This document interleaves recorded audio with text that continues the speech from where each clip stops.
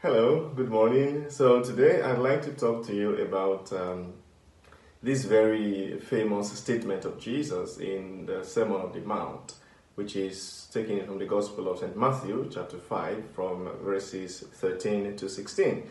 In this scripture, Jesus says, "You are the salt of the earth and the light of the world." You are the salt of the earth and the light of the world.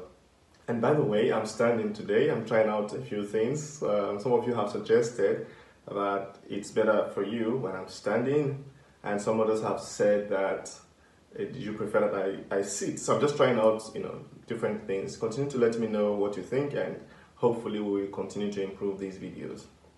So here are three things today about being the salt of the earth, and also three things about being the light of the world. Salt in the time of Jesus, of course, was a measure of payment. So when Jesus says you are the salt of the earth, he's trying to tell you that you are the model that people should look up to. You are the standard. So as children of God, we should strive to continuously be the standard. Second thing that salt was used for in the time of Jesus was as a preservative. Salt was used to preserve food from decay. That simply means that we should be in the world as active agents, preventing our world from degradation and corruption.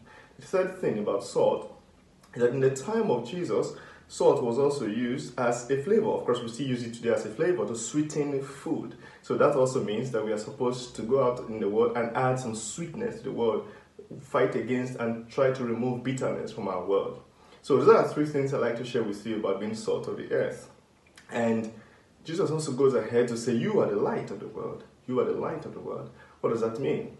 To be the light of the world means also a number of things. So let me also share with you just three of them. The first, of course, is that the first thing I'd like to say is that we should remember that in the time of Jesus, the principal source of light was the sun. The principal source of light was the sun. So what does the sun do? Or what did the sun do in the time of Jesus? Obviously, the first thing is that light dispels darkness. Light dispels darkness. If I say to you that there's a lot of darkness in the world, I'm sure I'm not teaching you anything new. I'm not saying anything surprising. There's a lot of darkness in our world. There's a lot of hate, a lot of racism, a lot of injustice, a lot of corruption. So instead of just being there and complaining about the darkness, the Lord invites us to turn on our lights and be the light and the source of light in our world. The second thing that it's important to say about being the light of the world is that the light, the sun, in the time of Jesus as it is today, is what gives nourishment to all of the plants. Imagine what would have happened to our world without the sun, without photosynthesis. I mean, all of the plants of the earth gather their energy and their nourishment from the sun, and then they're able to make our ecosystem function.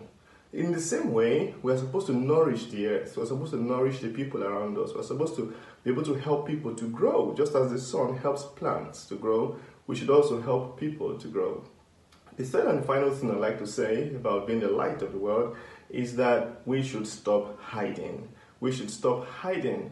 Jesus says in that scripture that a city set on a hilltop cannot be hidden. A city set on a hilltop cannot be hidden. And then he also says that you do not turn on a lamp in order to hide it under the bushel. When you turn on a lamp, you put it on the lampstand so that everyone can see by it. Child of God, we need to stop hiding. When there is something evil going on, let us speak up. When there is something bad happening around us, let us try to do something about it.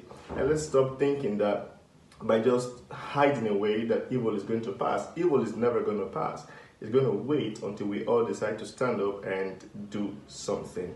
Never forget that we are the light of the world and the salt of the earth. That's the message that the Lord wants us to keep in our minds today. And I hope that your day will be beautiful, that God himself will light up your life, and that you will have a great, great day.